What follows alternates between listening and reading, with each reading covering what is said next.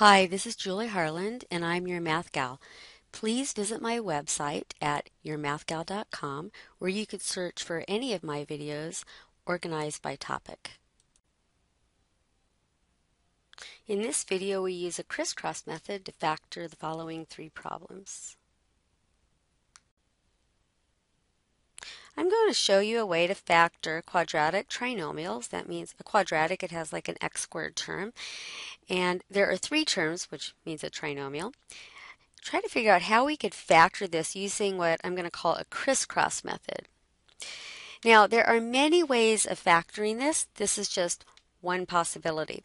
In the traditional trial factors, what you do is you put some parentheses here, and whatever goes in these spots has to multiply out to be 4x squared, so you could try 4x and x, or 2x and 2x, for instance.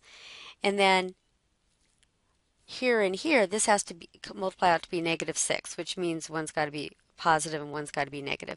So you might try +1 and -6, for instance.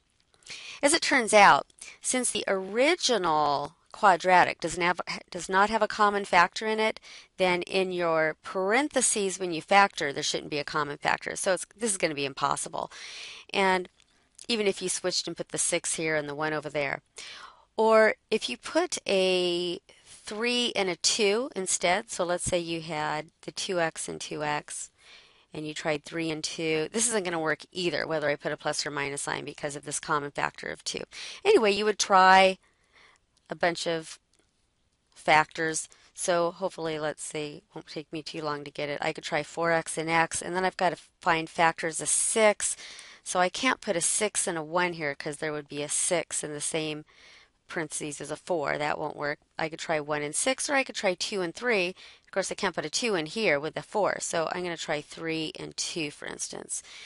And then I have to decide where the plus and minus goes. And so I might try this, and it doesn't work because when you do the outer and inner terms, the outer term is a -8x, and the inner term is a +3x, and that gives you -5x, and the middle term is +5x. So if you switch the plus and minus sign here and make this, sorry, I don't know what happened there, got an extra little line there, this actually will give you the correct factorization. So this is a trial factors method. You just try different combinations, and then of course you want to do the FOIL method or some other method for multiplying this back to make sure you get 4x squared plus 5x minus 6. And in this particular problem that I just did, this is the answer. All right. So that's just a little quick review of trial factors. Now we're going to do the problem using what I call the crisscross method instead. All right, we're going to start out with 4x squared plus 5x minus 6, and here's the method. We're going to take the first coefficient and then the constant term here, so the 4 and the 6, and I'm going to write, and actually it's not 6, it's -6. And we start off writing two factors that multiply out to be 4, so I could choose 2 and 2, or I could try 4 and 1. I'm going to start off with 2 and 2. Just write them vertically. Now next to that is the -6. I want to write down factors of -6, but you have to be careful that if I put down a factor of 6, it can't have a common factor with this number over to the left. So for instance, if I thought of 6 and 1, that is not going to work because 2 and 6 have a common factor. So I'm not going to do anything where I would have a common factor going across. And 1 and 6 isn't going to work either. So how about 2 and 3?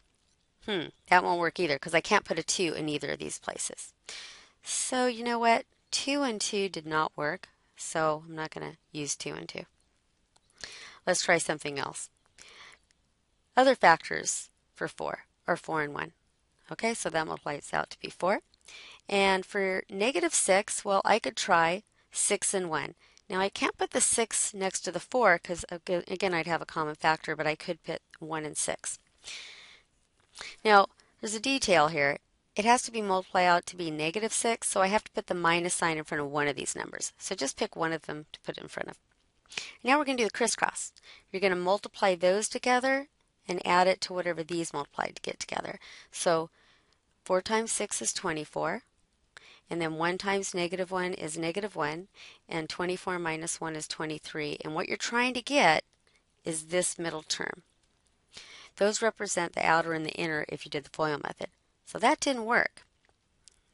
Now, if it came out to be negative 5, all we would have to do is switch the plus and minus sign, by the way, but 23 isn't the opposite of 5 either. So this didn't work, doing 4 and 1 with the 1 and the 6. So let's try 4 and 1 with other factors of 6. How about 2 and 3? Well, I can't put the 2 here, so I'm going to put the 3 instead. And now, since it really has to be negative 6, I need to put the minus sign in front of one of the numbers I'm not sure. Let's say I put it here. Okay, so again, we do the crisscross. We multiply those together, which is a negative 8, right? And then we multiply those together, which is a plus 3, and I add them together, and I get negative 5. Oh, that's close. I want positive 5 instead of negative 5. And since they're opposite signs, all I have to do is switch and put the minus sign here and the plus there, and then see if that works. 4 times positive 2 is plus 8. That'll be a minus 3, and my answer will be plus 5. So what this means is, what you see here is the right combination. See how it has the 4 next to the negative 3? The factors are going to be now written as 4x minus 3 times 1x, which we'll just write as x plus 2. And of course you want to verify that by multiplying 4x minus 3 times x plus 2 to make sure it does equal 4x squared plus 5x minus 6. And it does. All right, so let's try another problem.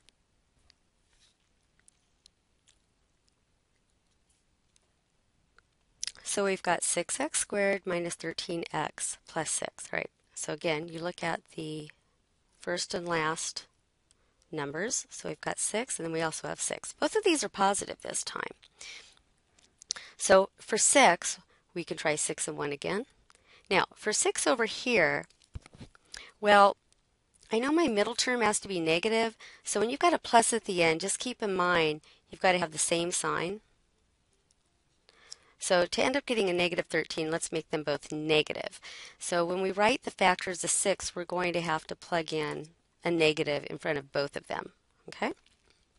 So for 6, for the other factors of 6, I can't put the 6 and 1, I can't put the 6 next to the 6, but I could try 1 and 6. How about that?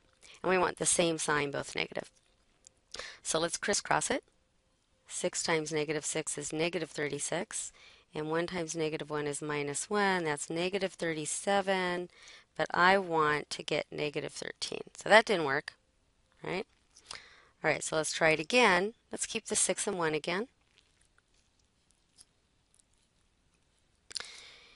And we can't just switch and put the 6 up here. So let's try different factors of 6. How about 2 and 3? Can you put a 2 or a 3 next to the 6? No. So 2 and 3 is not going to work in either place. So you know what? That means this first term, 6 and 1 isn't going to work at all. So let's try 2 and 3 here. All right, same thing. I need to have a positive here. It's going to be the same sign. So I know they're going to both be negative.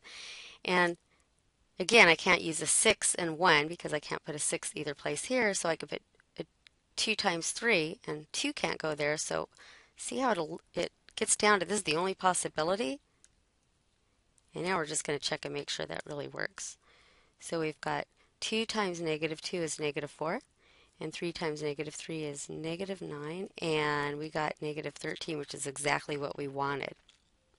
So my factors you can see going across here, okay? Once you put in the x and put parentheses around. So what we would say is this factors 2x minus 3, and 3x minus 2. So when you're doing this crisscross method, you can kind of eliminate some possibilities very quickly because of this no common factor thing. What's key is in your original problem that there are no common factors. So if there is a common factor to begin with, you want to take that common factor out first. So the trinomial you're factoring does not have any common factors. Let's do one more. All right, we've got 6x squared minus 19x minus 7. So again, we've got 6 and then negative 7. And remember what we're trying to get when we do the crisscross. We're trying to get the negative 19. All right, so factors of 6. Well, we could try 6 and 1 or we could try 2 and 3. I'm not really sure, so let's just try 6 and 1. It's up to you which one you want to try first. And for negative 7, we could either try 1 and 7 or 7 and 1. And I could put the 7 either place, so how about I put it here? 7 and 1. And we want a negative 7, so one of these has to be negative. So let's just put the negative there and try it. So we crisscross, that's 6. Crisscross that, we get negative 7. That gives a middle term of negative 1. That does not check. All right, because we need it to be a negative 19. All right, so let's see if we switched and where the 7 was. We could try it again. So we've got 6 and 1. We'll keep the 6 and 1 the same, but we'll put the 1 up here and the 7 here. And again, you could put the negative in either place to try it out. All right, so again, we're going to do crisscross. That's 42. And that's minus 1, and that's 41. That didn't work either. So that's still not the right combination. Let's try something else. That's the only possibility with 6 and 1, so we'll have to try 2 and 3 now. All right, what about 7? Well, we could just put 7 in one place and 1 in the other place. So let's just put 7 and 1, and we got to put a minus in front of one of the numbers. Let's try it here. So we are going to crisscross. That's going to be 2. And that'll be negative 21, and that gives me negative 19, and I wanted negative 19. So this is the winning combination here. If, by the way, I had put the negative in front of the 1, you would have got positive 19, and then you would have just switched the signs here. But we got negative 19 the first time, so that means our answer here will just be, we're going to put the 2x minus 7 and 3x plus 1. And there we've got it. So this is the winning combination. Usually when you do this little crisscross method, you could eliminate some things really quick. It's easy to see the common factors when you have that problem, as in the first couple problems we tried.